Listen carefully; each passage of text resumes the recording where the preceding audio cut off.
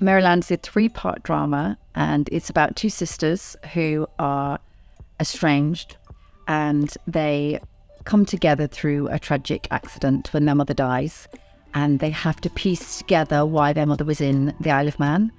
And it's a love story between them and how we think we know our families, but we don't. I guess if I had to put it in a genre, it comes under a relationship show because it's about a family.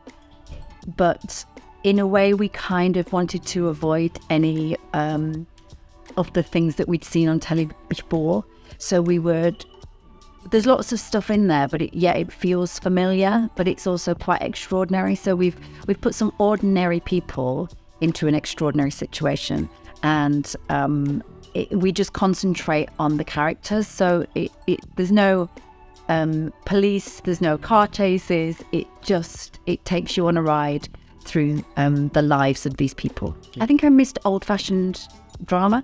I think, when I was growing up and I was watching Band of Gold, clocking off, a lot of these brilliant northern dramas that I remembered, I felt like I wanted to, with Anne-Marie, who wrote this brilliant drama, to do something that is old-fashioned but in the right sense, that it just concentrates on the people and we don't move away from that. There's no kind of extra bells and whistles where we didn't need them to be, and I think we've achieved that. It's the drama that we set out to make. I think this story it's ordinary people's lives. It feels very real to me.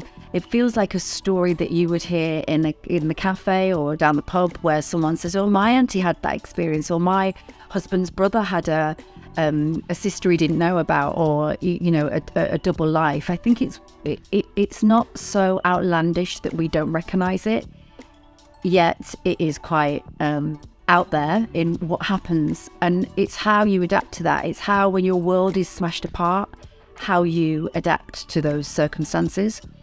I feel like sometimes we put ourselves in familial roles within the family, and then we don't ever grow out of them. So even when the sisters meet at 45 and late 40s, they still treat each other like when they were kids, and we see that very early on with an argument about a coffee bean necklace from Argos. It's not about the coffee bean necklace, it's about so many other things. So I think hopefully it's recognisable to a lot of people. I had a dream about 2 sisters and a funny house somewhere that I didn't really know, and I wrote it down. And I'd been writing stuff before, and I'd been writing treatments and coming up with ideas. So I then fleshed it out a bit, and so it was about a double life. It was about 2 sisters and them finding a house and finding that their mother wasn't who she said she was. But I felt like I wanted a writer on it, because I love to produce kind of other people's talents, and when I met Anne-Marie, she was already interested in all those aspects and had already written scripts about those things.